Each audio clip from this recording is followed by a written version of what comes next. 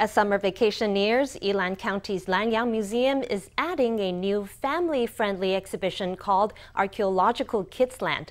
The entire exhibition displays artifacts from Yilan's major archaeological sites. It also has a full-scale model of a house of the Kavalan indigenous people. Most notable is a simulation of an actual archaeological site where children can dig out artifacts in the sandpit and enjoy the fun of archaeology.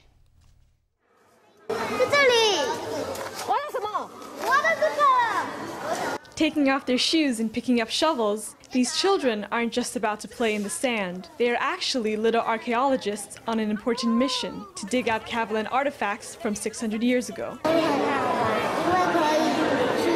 I think the sand pit is the most fun because you can see what the shells look like. Some of these shells I have never seen before. I want to see what their characteristics are. Yilan's Lanyang Museum is about to open Archaeological Kid's Land. There, after children find artifacts in the sand pits, they can bring these artifacts to the studio and learn how to clean them. The whole process is just like that of a professional archaeologist.